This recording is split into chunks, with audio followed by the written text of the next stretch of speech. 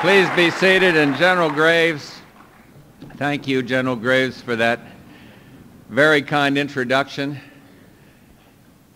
And Barbara and I are just delighted to be here and honored that we could be joined by our able Secretary of the Army, Mike Stone, and of course the man well known here that heads our Army, General Sullivan, General Gordon Sullivan, and Gracie Graves, General Robert Foley, General Galloway, Sean Daniel, well known to everybody here, been our host in a sense, and a West Point alum who's been at my side for 4 years, out here somewhere, General Scowcroft, graduate of this great institution who served his country with such distinction. And may I salute the members of the Board of Visitors. See another I have to single out, General Galvin, who served his country with such honor. And of course, save the best for last, the Corps of Cadets. Thank you for that welcome.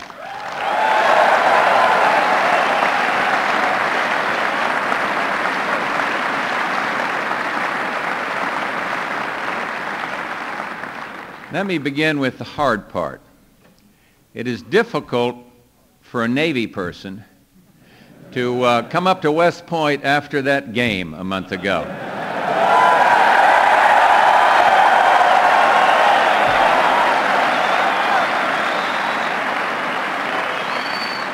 Go ahead, rub it in. But I watched it. Amazing things can happen in sports. Look at the Oilers, my other team that took it on the chin the other day. But I guess the moral of all this is that losing is never easy. Trust me. I know something about that. But if you have to lose, that's the way to do it. Fight with all you have, give it your best shot, and win or lose, learn from it, and get on with life. And I'm about to get on with the rest of my life. But before I do, I want to share with you at this institution of leadership some of my thinking, both about the world you will soon be called upon to enter and the life that you've chosen. Any president has several functions. He speaks for and to the nation. He must faithfully execute the law. And he must lead. But no function, none of the president's hats, in my view, is more important than his role as commander-in-chief. For it is as commander-in-chief that the president confronts and makes decisions that one way or another affects the lives of everyone in this country, as well as many others around the world. And I've had many occasions to don this most important of hats. And over the past 4 years, the men and women who proudly and bravely wear the uniforms of the U.S. Armed Services have been called upon to go in harm's way and have discharged their duty with honor and professionalism.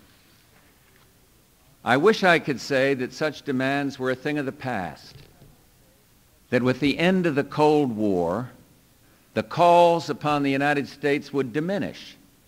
I cannot. Yes, the end of the Cold War we would all concede is a blessing. It is a time of great promise. Democratic governments have never been so numerous.